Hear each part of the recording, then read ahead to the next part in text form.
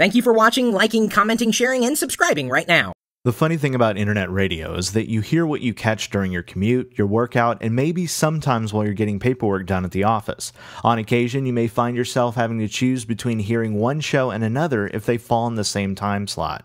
With Radio Gaga for Mac OS X installed, this really isn't a problem any longer. Radio Gaga gives you the ability to create a schedule that records several of your favorite online radio stations simultaneously.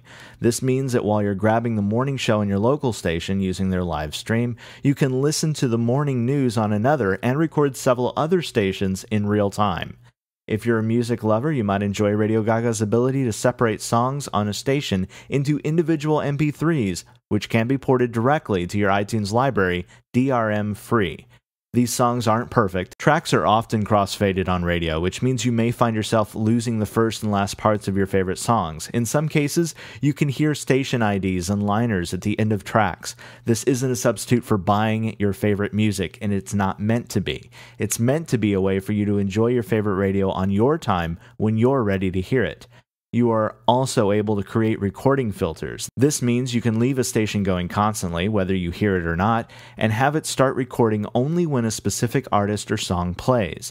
This allows you to pick and choose exactly what you want to record in times when you don't know exactly when to expect it to go on air.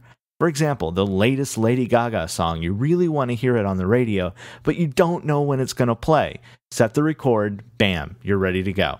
You have to be pretty specific with the filter to get it absolutely right, which can take a little trial and error to get just perfect. The interface looks a lot like the one found in iTunes, and it works in much the same way. List, icon, and cover flow browsing options are available in most of the windows to allow you to browse stations in much the same way you would music in your iTunes library. Scheduling recording is pretty easy. For example, if you want to record a specific show that comes on every weekday at a certain time, you can do this using Radio Gaga. All you have to do is right-click the station and select Record with Schedule. Here, you can tell Radio Gaga how often and for how long to record a specific station.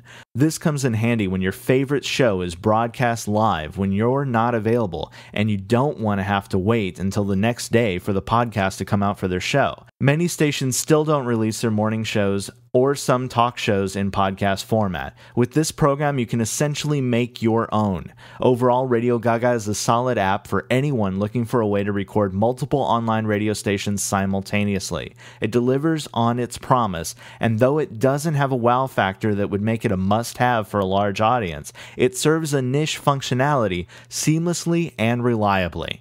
It is also part of the Mac Legion package, which is currently being made available for $49.99. Now, this package has a lot of awesome software, but Radio Gaga alone retails for $29.99. And take a look at all the software they have available. You can go to go.tagjag.com/MacLegion or go.tagjag.com/Radio Gaga to look for coupons specific to Radio Gaga. This has been Mac Ryan for Locker Gnome, reminding you you don't have to be rich to enjoy your technology.